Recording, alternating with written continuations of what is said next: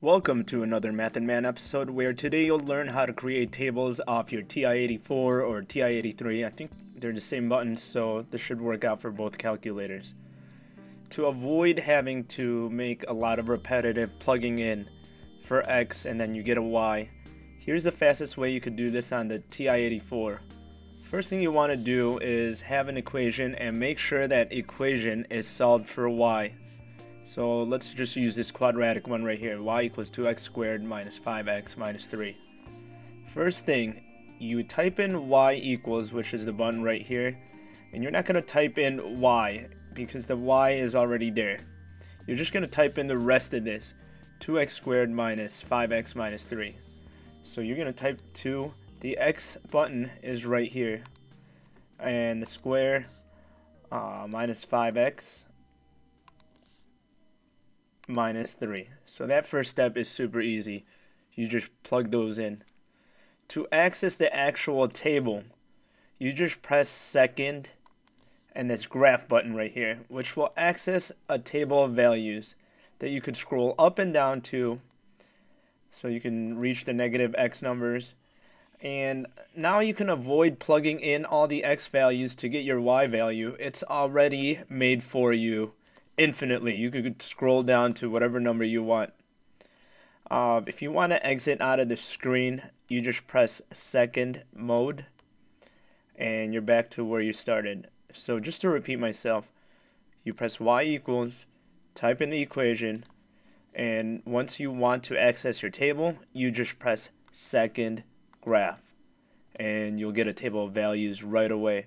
So you could use these points to either graph, or if you want to check if a point belongs in an equation, you can also do that.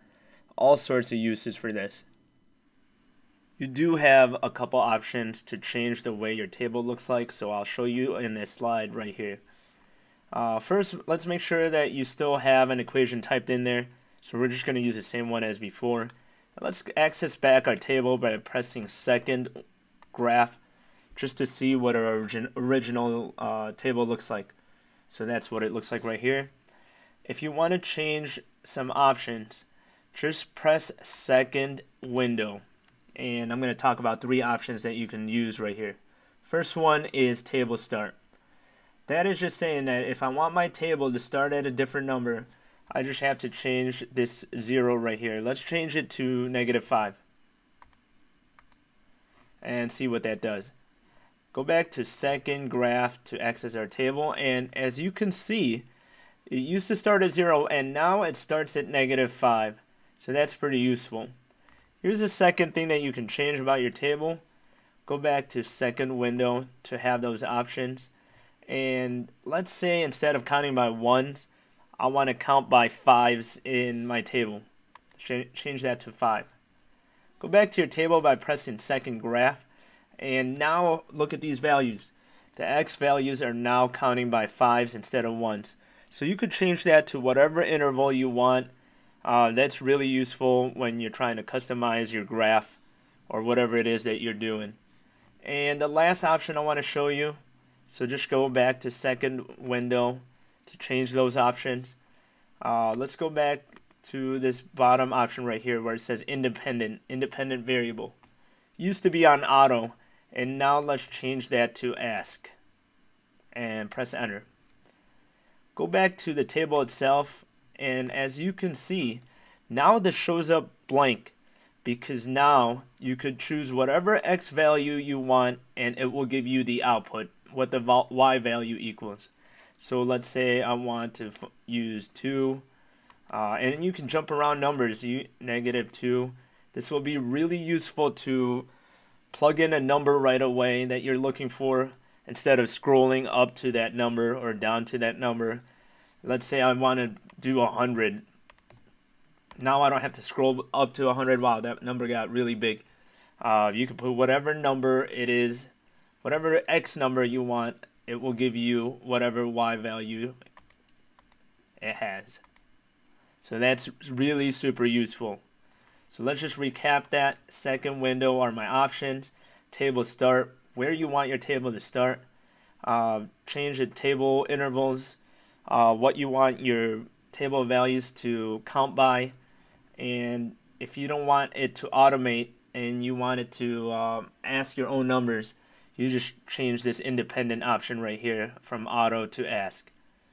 Alright, so in this problem right here, I want you to create a table of values for this equation right here. It's another quadratic equation, but I want you to customize that table where I want you to start that table at -3, and I also want you to use intervals of 2, so you want it to count by 2s.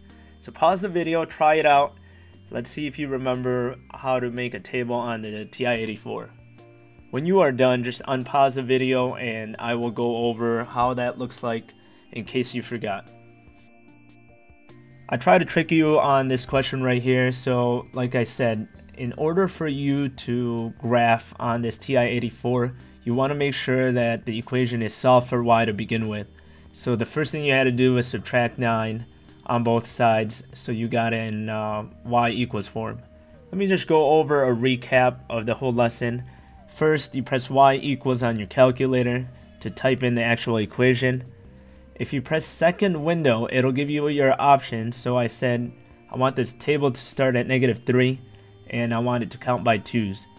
And the last part, if you want to access the actual table itself, you just press second graph and you got your table of values right here. Hopefully this was really useful, and if you need help with other calculator tutorials or other lessons, just leave it in the comment section below and I'll try to make that video. Anyways, make sure you like my video, subscribe, and I will see you on the next episode. Peace!